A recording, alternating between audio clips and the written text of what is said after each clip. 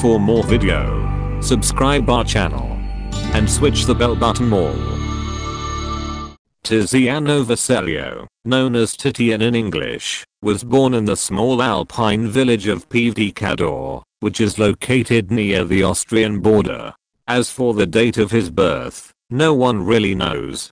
It was undocumented, but scholars accept the period from 1482 to 1490 for his birth years.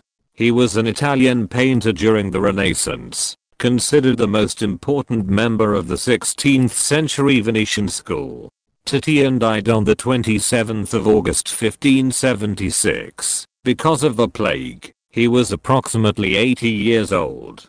The Rape of Europa is a painting by the Italian artist Titian, painted 1560 to 1562.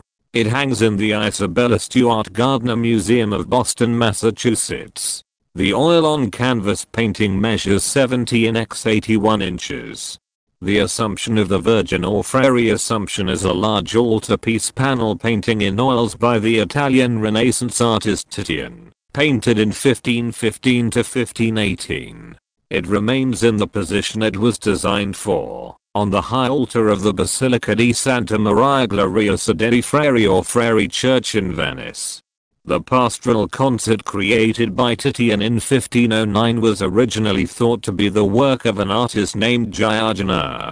It's oil-on canvas, and is currently located in the Musée du Louvre in Paris, France. The Worship of Venus is an oil-on canvas painting which is now preserved and housed in the world-renowned Spanish National Art Museum.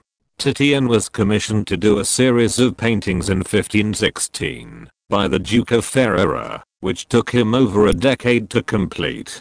Equestrian Portrait of Charles V is an oil-on canvas painting by the Italian Renaissance artist Titian, created between April and September 1548, while Titian was at the imperial court of Augsburg. It is a tribute to Charles V, Holy Roman Emperor, following his victory in the April 1547 Battle of Mulberg against the Protestant armies.